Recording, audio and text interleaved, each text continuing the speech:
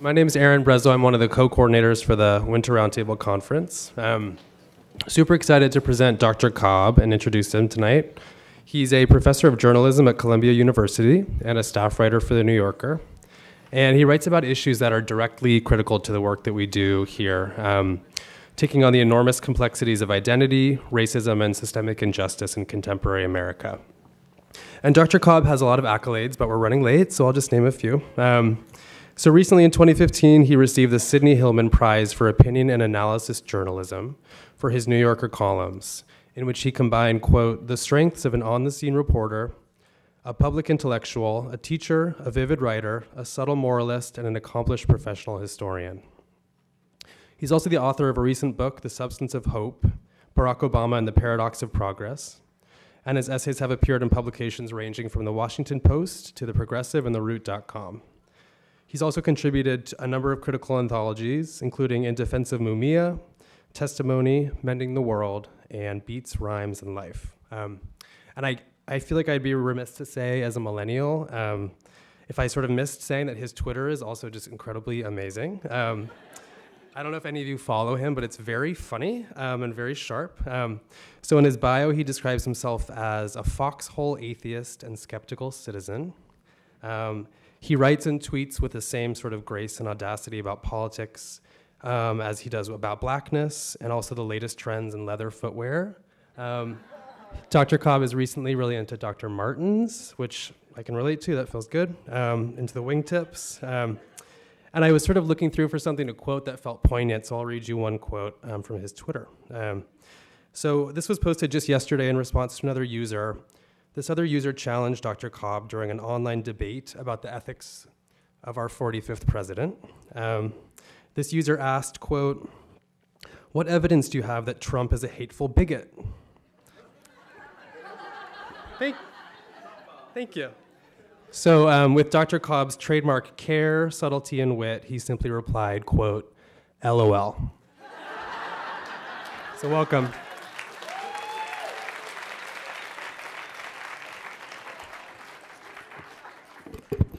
Good evening. How are you all? So I'm aware that there was a little bit of a mix-up in terms of schedule, and I kind of got here as quickly as I could. I was in Washington, D.C., but I'm very glad to be here, and I'm happy to be able to have this conversation with you all. In addition to writing about the issues that I've been known for in terms of race and policing, one of the first things that I began to write about in The New Yorker was race and education and the ways in which our disregard of the educational system is implicated in all the other civic concerns and crises that we confront as a democracy and as a society right now.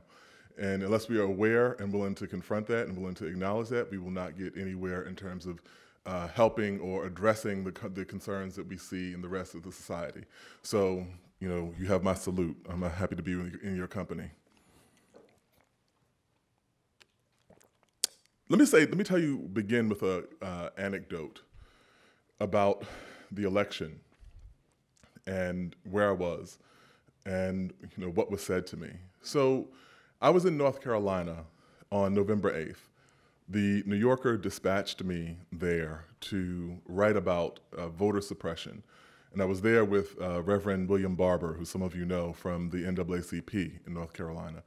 And we'd gone around to some of the outlying areas in eastern North Carolina, some of the impoverished communities there, and we were looking at the difficulty in accessing the ballot and whether or not people were going to be able to vote and, you know, what some of the impediments were and so on. And we got back to Durham around the time of the closing of the polls. And like many people, you know, I watched the returns with a growing sense of dread about what was happening in the country and what we were witnessing, what was transpiring. And so I stayed up most of the night. I slept very little, and the following morning I got to the airport for a flight back to New York. I boarded the plane and sat down, and behind me there were two women. I noticed there were two women who were in the midst of a conversation. And at some point, I noticed that one of the women seemed to be crying. They're kind of sitting behind me. And then it sounds like two people are crying. And I turn around. And in short order, both of these women are sobbing. And these are two white women who are maybe in their 40s. And I wondered if this had something to do with the election. And so after a moment, I just kind of struck up a conversation that kind of had composed themselves, and I asked if it in fact had to do with the election. And they said something I found striking, that in the course of just talking with each other, they realized that they both had relatives, close relatives, with developmental disabilities. And they were horrified, they were crying at the thought of the type of cruelty that had been validated and what they thought their relatives might have to experience over the course of the next 4 years. And this recognition, I think it was one woman's son and the other woman's brother, maybe, but close family relatives. And they were both, when they realized they had this connection, they both began crying because they thought that a particular kind of cruelty, given what we had seen during the campaign and the ridiculing of a reporter who had a physical disability, that they thought that this kind of cruelty had been validated now in the highest office in the land. And one of the women said, and I told them, that I was a writer and I was there, had been covering the statewide races in North Carolina. And one of the women said, well, what happened? How did this happen? And I said, I'm not sure that any of us know. And the woman next to her said, oh, I can tell you how this happened. This happened because of a crisis in education. And she said, I'm a teacher, and we have been ignoring education for 40 years. And when you ignore education the way that we have, you produce an electorate that is capable of being misled in the way that this one has. And that stayed with me, because if we are to ever confront where we are and how we got here, we will have to confront the failure to educate our population and the success in miseducating the population in very many ways. And the context and the way in which none of these things can be kind of neatly parsed from each other. So, how did we get here? And what are the things that we're concerned with? And what are the things that people who are concerned with social justice should give thought to at this point in time? I'll tell you a quick story. I spent the last, about 3 weeks, actually, in December and January in Charleston. And this is another story I was working on. I was there to cover the trial of Dylann Roof. And it was a very difficult place to be. And there was a kind of secondhand trauma that we experienced, hearing the trauma of the family members and the survivors who had been in this church in June 17th, 2015, when 9 black congregants were killed simply because they were black. In hearing this story, we saw the crime scene photos, we heard the 911 calls, we heard the witness testimony, and it became a kind of burden to go to the courthouse and kind of experience this. But of course, it's like professionally you have a responsibility to do this, but it's very difficult for any of us to kind of keep a professional distance. And at one point, one woman is giving testimony, and I realized that the sketch artists who were in the courtroom were crying, and that there was a sign language interpreter, and she was crying, and that the journalists, myself included, had at different points in time been crying. So it's a very difficult experience. And in the context of this, I started talking with a gentleman by the name of Malcolm Graham.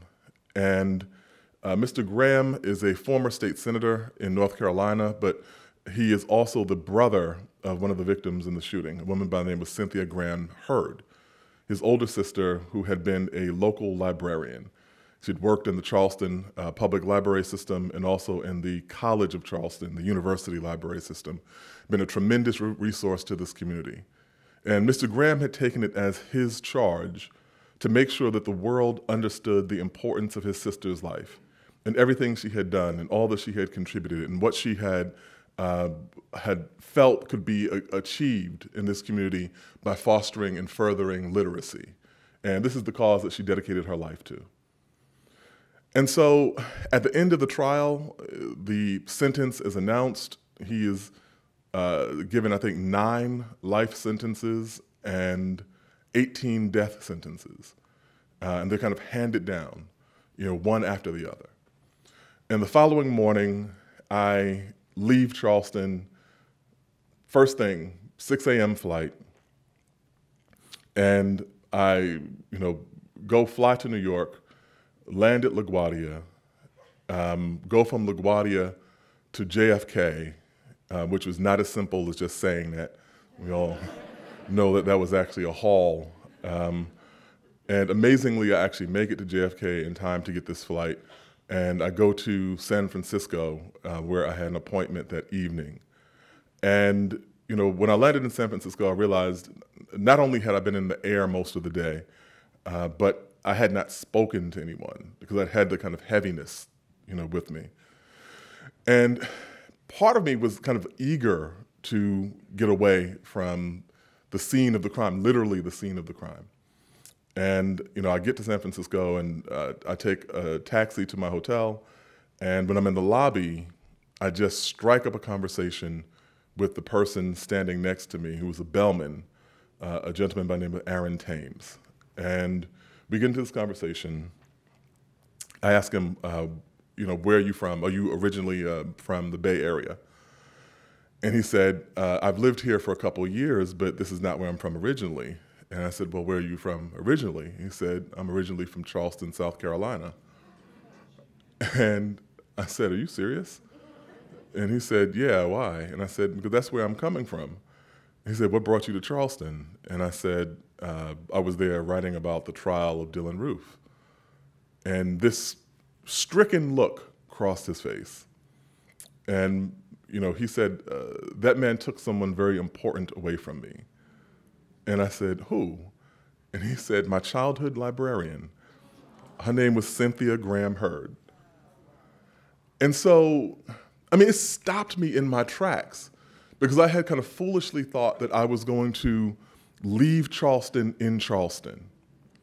And I'd flown, as I kind of pointed out, like that morning, I'd started out in my hotel, which was maybe a half mile from the Atlantic Ocean. And by the end of that day, I was probably a quarter mile from the Pacific Ocean.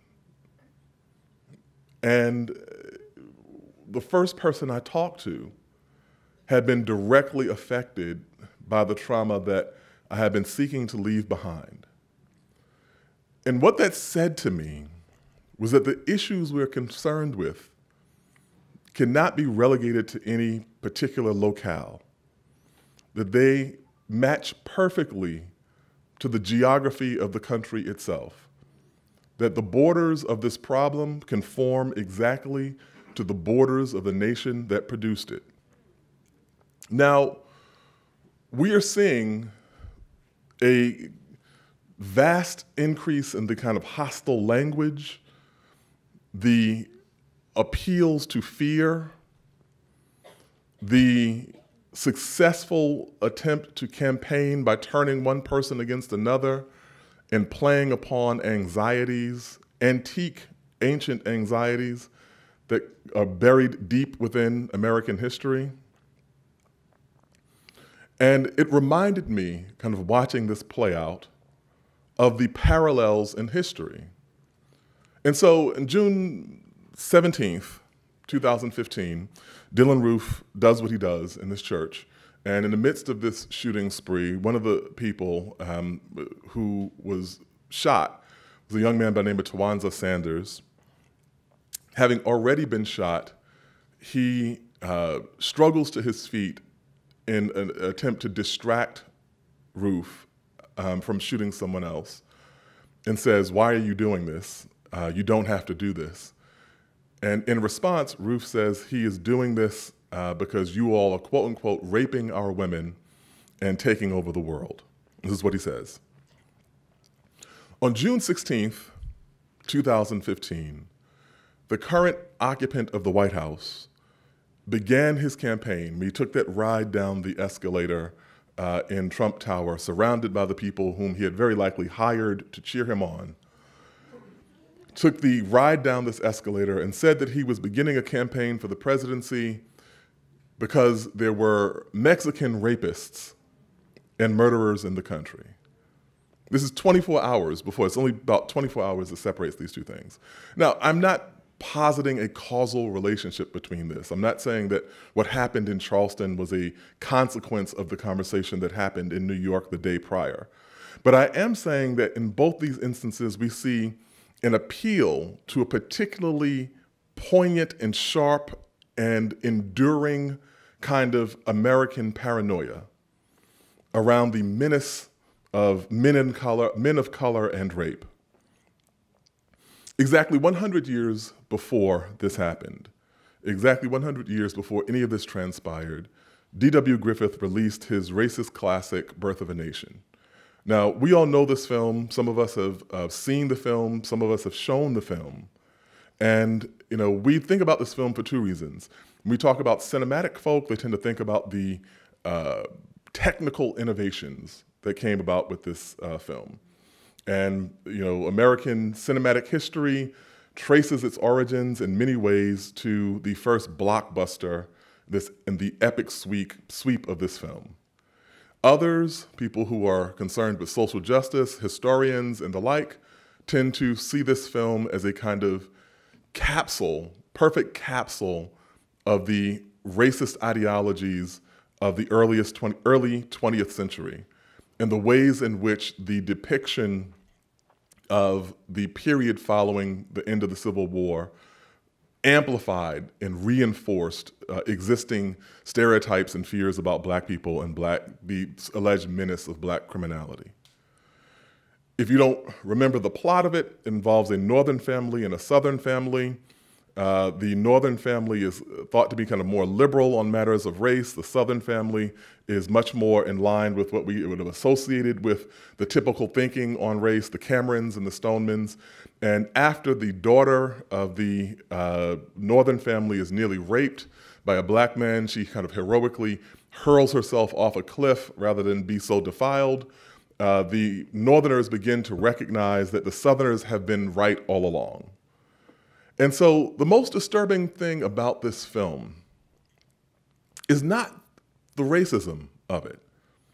We could say that this is a capsule of a particular moment in American thought. But more disturbing than that is the proposal that D.W. Griffith presents in this film. And the proposal is that exactly 50 years after the end of the Civil War, when this film is released, Northerners and Southerners, white Northerners and white Southerners, could cement the fractured bonds of national unity along the lines of their shared contempt for Black people. He says that what we have in common is that we both hate the Negro, and this will be the basis. This is why the film is called Birth of a Nation. And this will be the basis of our new unity, our new enduring national strength will be cemented along these lines. And more disturbing than what he said in the film or what he depicted in the film or the kind of racist imagery in the film is the fact that Griffith was by and large right in his prediction. When we look at the ensuing history of the 20th century, this is what we see. We see the Great Migration, and African Americans begin to move from the South to the North, from rural areas into urban areas, and also in the Midwest and so on. And you begin to see race riots and mob violence and the birth of things of racial attitudes and practices that resemble what people would have associated once with the Deep South. And so one of the kind of best examples is an image that I have. And it's a very easy kind of image to find, but it's a billboard that says, "We want white tenants in our white community." And whenever I show that image, I ask students, where do you think this is from? And they always say Mississippi, like always Mississippi, and to the point where you can almost feel bad for Mississippi.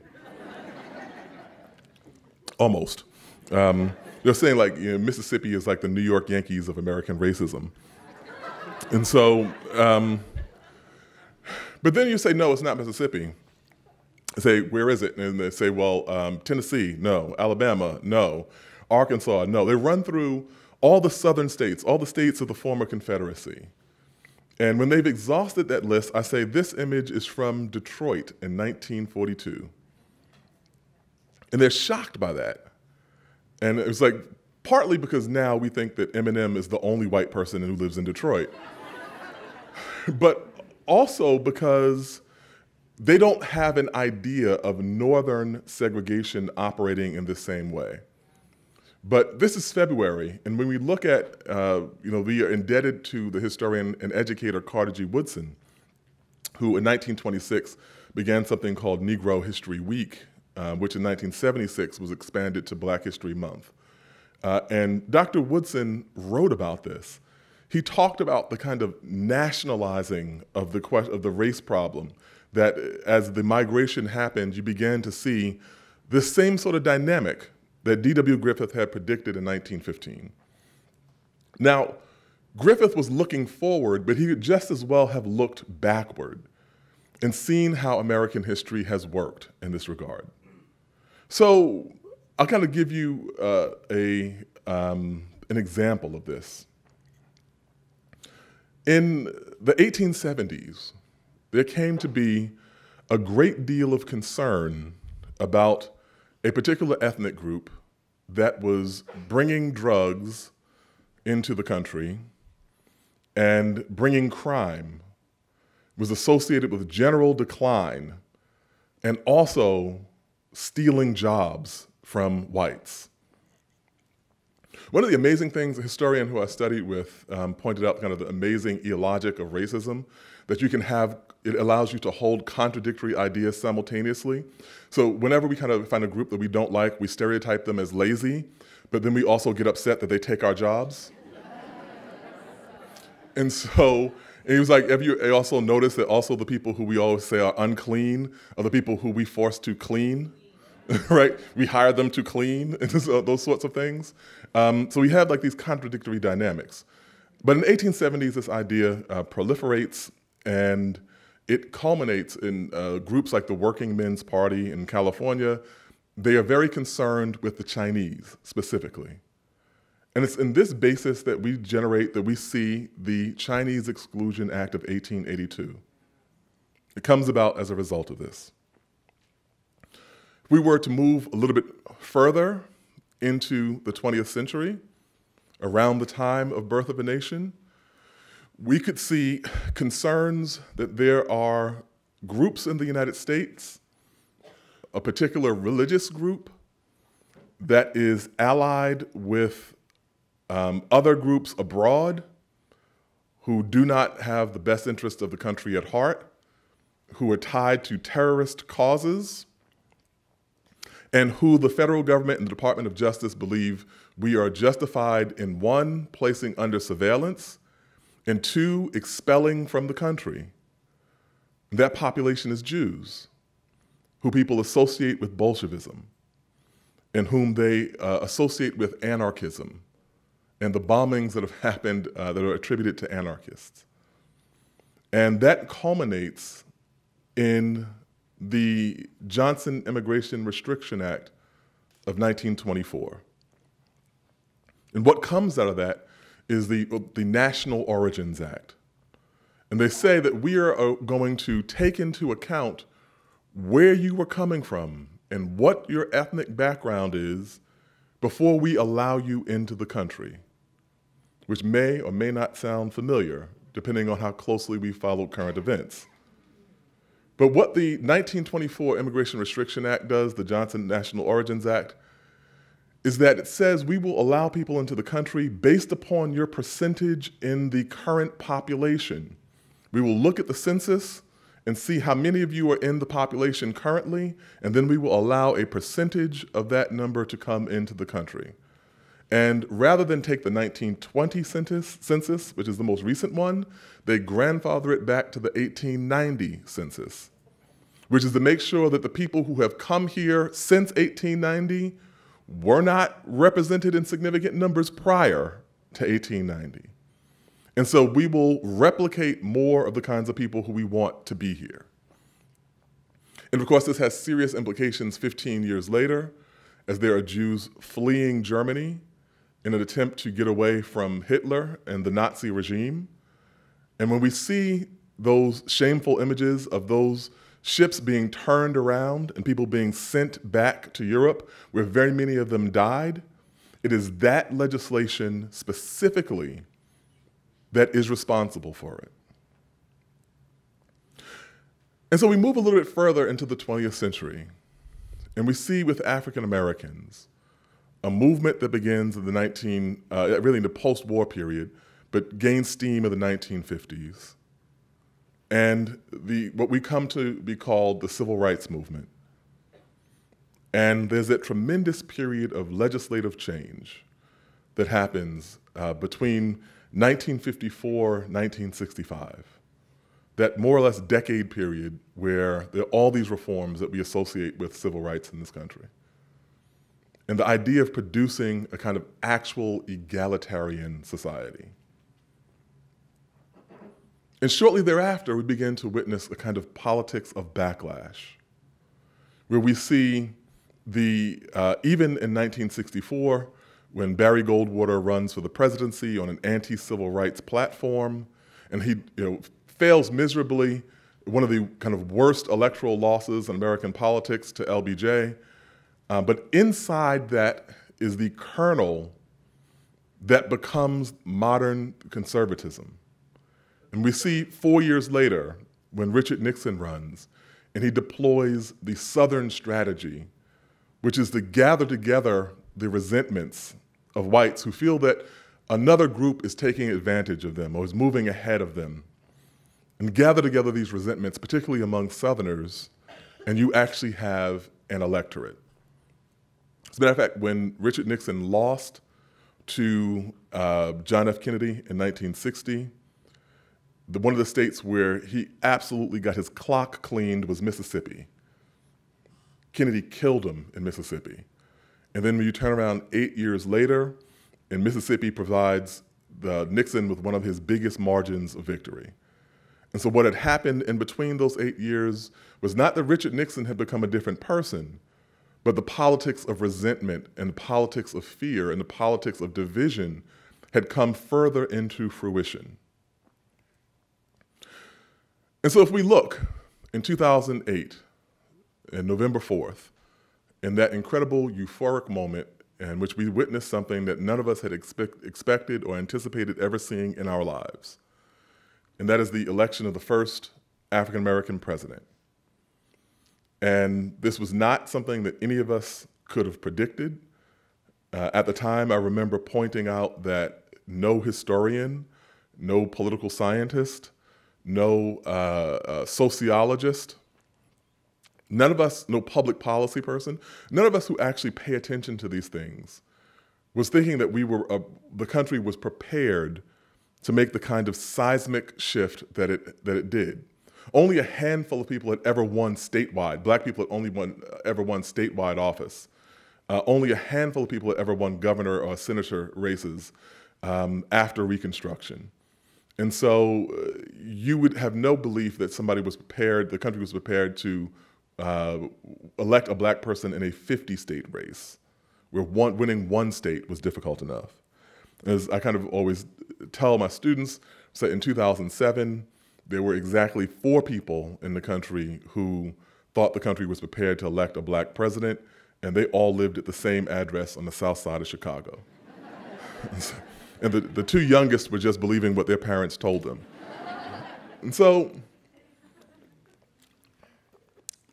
this barrier falls. That's what the New York Times says in their headline.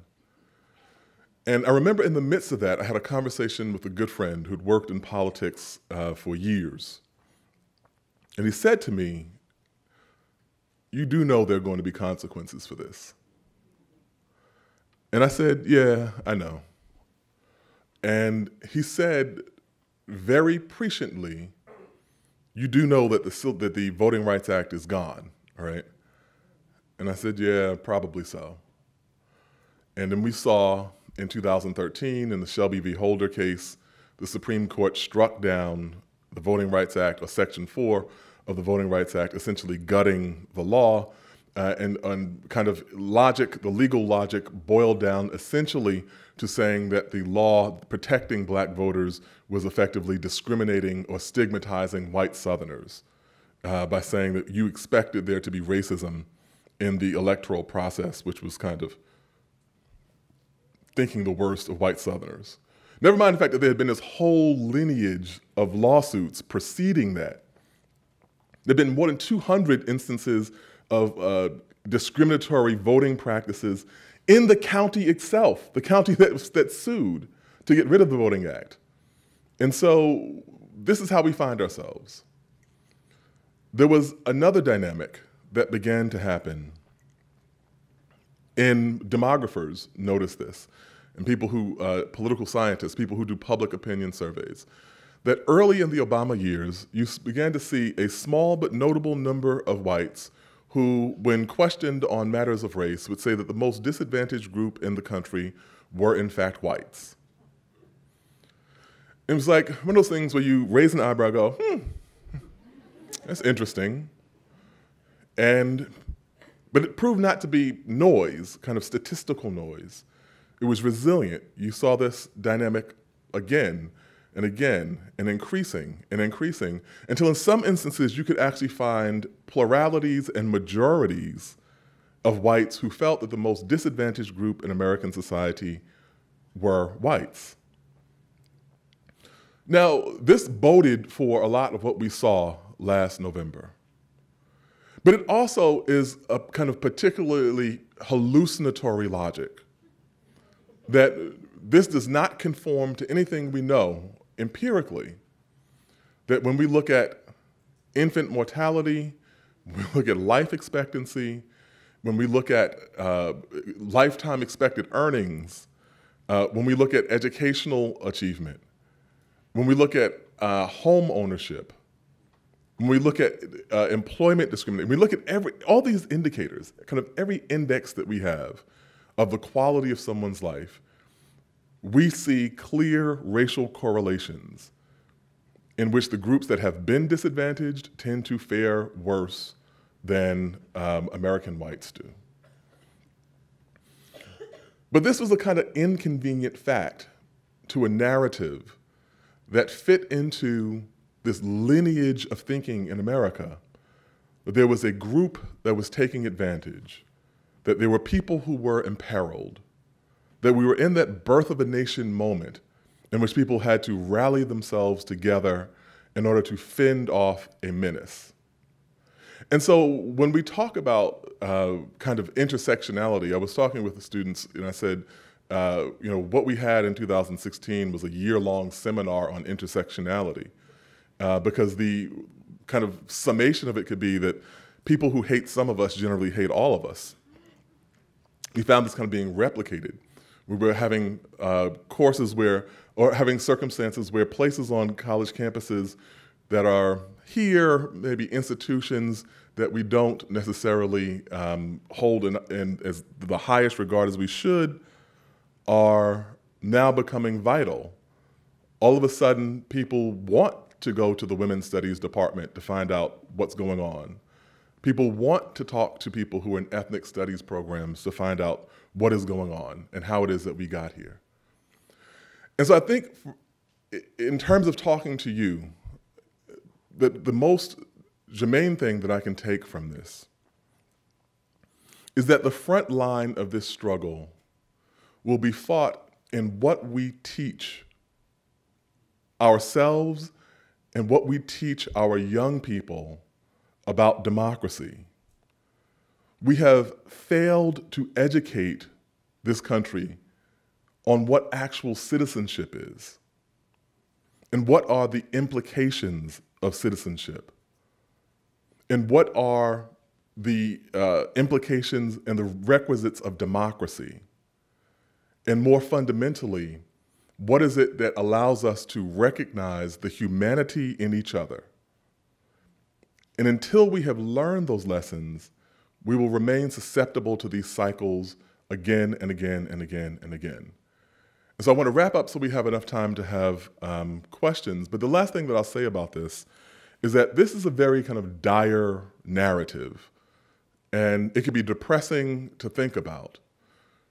But I find myself optimistic because at each of these moments in which we have seen these crises that I've elucidated and talked about this evening, we have also seen people of conscience who rose up and said, not in my name, who said, I believe in democracy, I believe in freedom, I believe in recognizing the humanity of my fellow human and my neighbor, and that I believe that we can bring a different world into existence.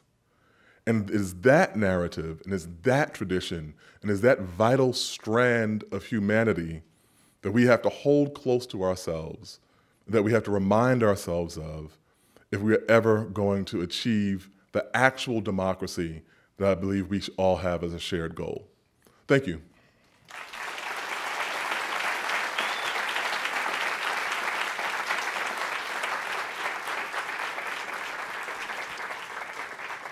So we have time for questions? Yes.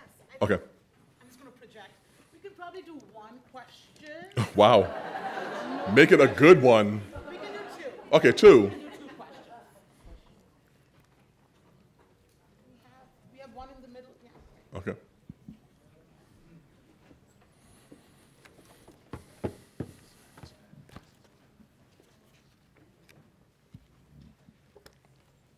Hello, Dr. Cobb. Okay, you gotta speak up. I'm sorry, I'm nervous because I appreciate your work and I appreciate your speech.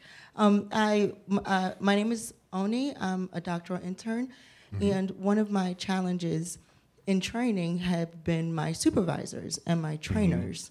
As a doctoral intern again, who has not graduated and still need my degree, how might you advise, or what, if anything, can be done when certain dynamics are being perpetuated and certain comments are being made and so on and so forth, but again, as a student, you feel like you don't have a voice, but you also feel compelled to say something. It's funny, I get this question frequently, and I think I always recommend this. There's a talk that Nell Painter gave, the historian Nell Painter gave several years ago.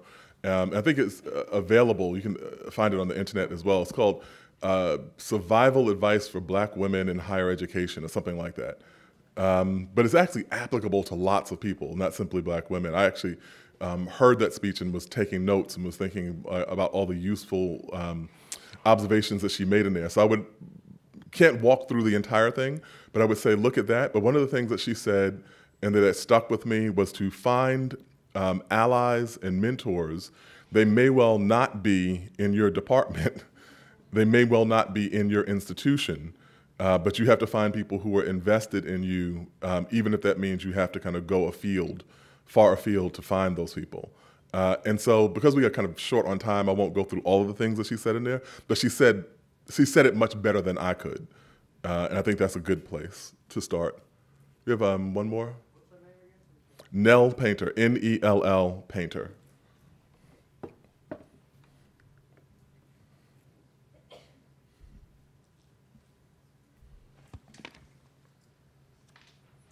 I just also want to say that I just appreciate hearing you and being in your presence. And I'd like to hear you say or speak on your thoughts about fake news and conservative radio talk shows in particular. So I don't know if you saw today that the president denounced the media again, then banned the LA Times, New York Times, and CNN.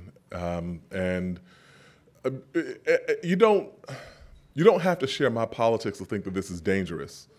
And I think that it's perfectly fine to critique media. And I say that as a person who works in media, that there are lots of the things that people who are outside media are upset about or disturbed about, that there are people who are inside media who are also concerned about. And so that's perfectly fine. But the idea of saying that there is this kind of epidemic of fake news, the biggest problem I find in that is that there has been so much fake information proliferated from the White House. And so it has become a kind of means of deflection, of accusing people of actions that are in fact, like we have fact-checked. We had a series at the New Yorker called Trump and the Truth. And PolitiFact at one point was measuring that 71% of his public comments were not true. And so, and then things that are just kind of verifiably false. You say that crime is at a 47-year high, when that crime is actually at a 47-year low.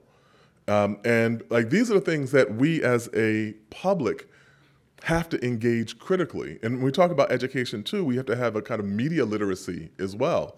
Because when we see